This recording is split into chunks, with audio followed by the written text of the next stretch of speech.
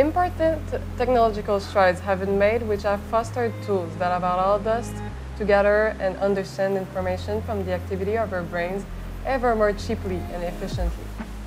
With some imagination, one can foresee a future where there is an increased interaction between minds and machine, or even changes in the way and the extent to which we can impact the environment around us.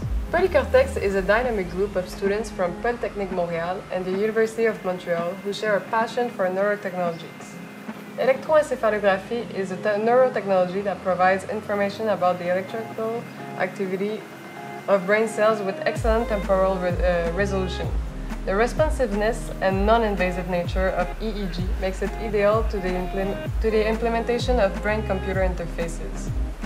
As our submission to the Open Challenge component of this year's NeuroTechX Student Competition, we feature our club's demonstration brain-computer interface, MindPong. A pioneering mind-controlled game, also called MindPong, was featured online as part of a company's effort to raise funds towards a charity dedicated to supporting brain tumor research and awareness. Like the mind control game before it, our version of MindPong offers a means for players' brain waves to communicate with a computer and directly see the impact of quick changes in brain activity. Unlike the other MindPong, which drew its inspiration from the well-known arcade video game Pong, however, our MindPong was created after the actual game of ping-pong. The goal of the two-player game is to physically move a real ping-pong ball in your opponent's direction using none other than your own brainwaves. Since its creation by some of the founders and very first member of PolyCortex, MindPong has been continuously improved upon and optimized. As an EEG signal-driven multiplayer game, it requires 2 muse headbands and an Arduino Uno microcontroller board. Open a rodent support rest, a plastic tube at the end of which 2 fans are located. And opening at the midpoint of the tube allows a ball to be introduced inside the tube. The EEG signal for each muse headband is communicated to a computer via Bluetooth.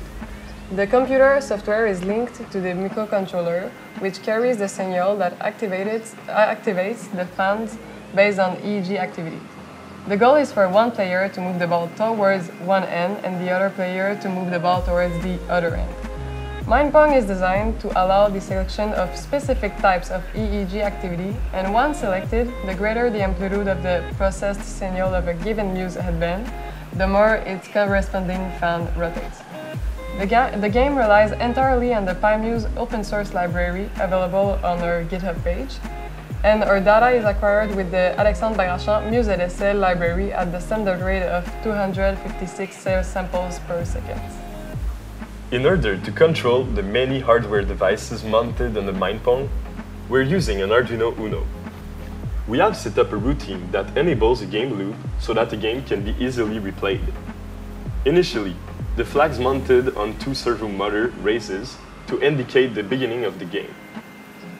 The flag circuit is composed of 3 components for each of the 2 flags: a laser emitter, a laser receiver, and a servo motor with the flag affixed to it.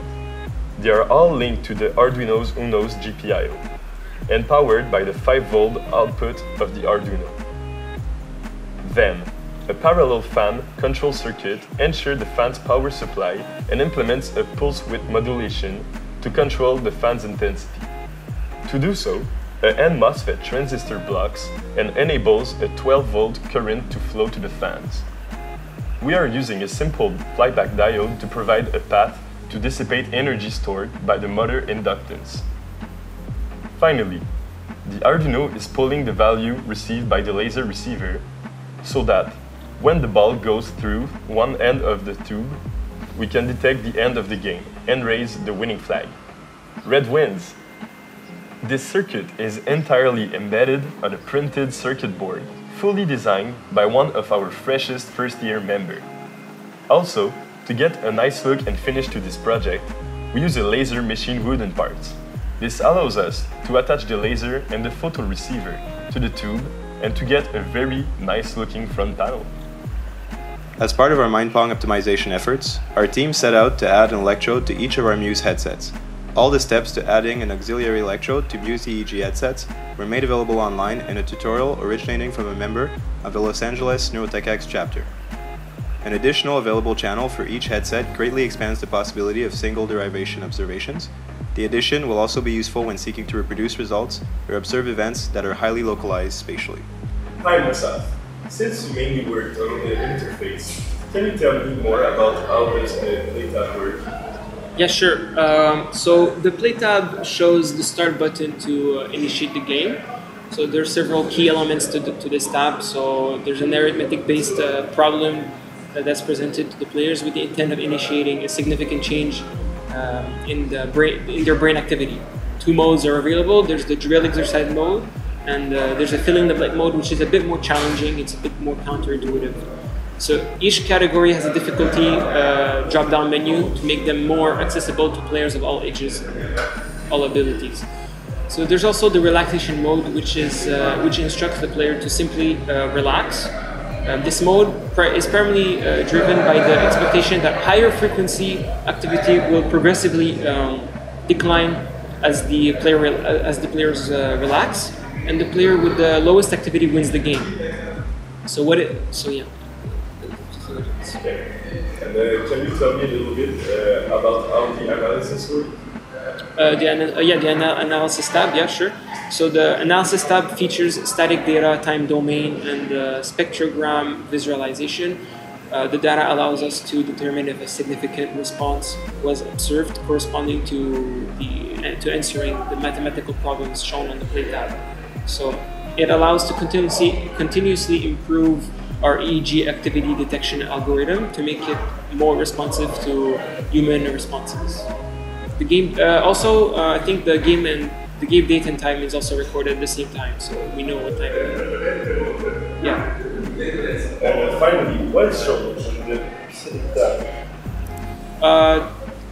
The setting tab allows us the basic configuration of the selected muse device. So the goal of this tab is simply to link the hardware and the software so that they can communicate accordingly, so that the data is streamed properly between the hardware and the interface. That's basically what it does.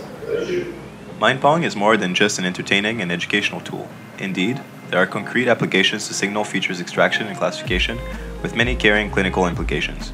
One such application is the study of sleep. Sleep can be described as featuring several stages which are defined in part by EEG signal behavior in the time and the frequency domain. Interestingly, sleep stages have well-defined physiological and cognitive attributes. For instance, dreaming during sleep involves the deactivation of the prefrontal cortex, cholinergic neuromodulation, and the preservation of perception. The physiology of sleep can provide a window into psychiatric and neurological disorders. A manifestation of Alzheimer's disease, which has been linked with cholinergic system degradation, is sleep fragmentation. A large sleep database is available online and provides stage-labeled sleep data. As a result, it was possible for a team to study and generate representations of sleep stages from a single EEG derivation. In the context of our submission, a simple feature-based classifier was built from static data frequency bands distributions.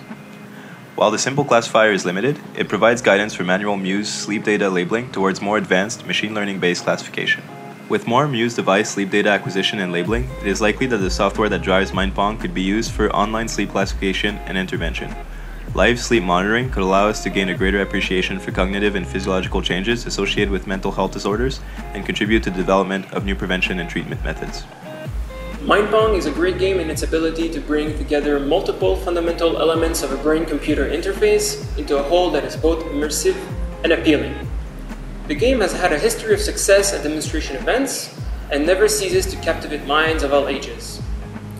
As PolyCortex continues to develop the technology behind MindPong, a wealth of knowledge is gained and shared amongst our members. There is much potential for BCI technologies like MindPong to have a tangible impact on society, and we hope that describing how it works and making available the results of our efforts will inspire others to pursue similar projects in the future. We give special thanks to all our sponsors for helping us bring our project to life and making our participation to this great competition a reality.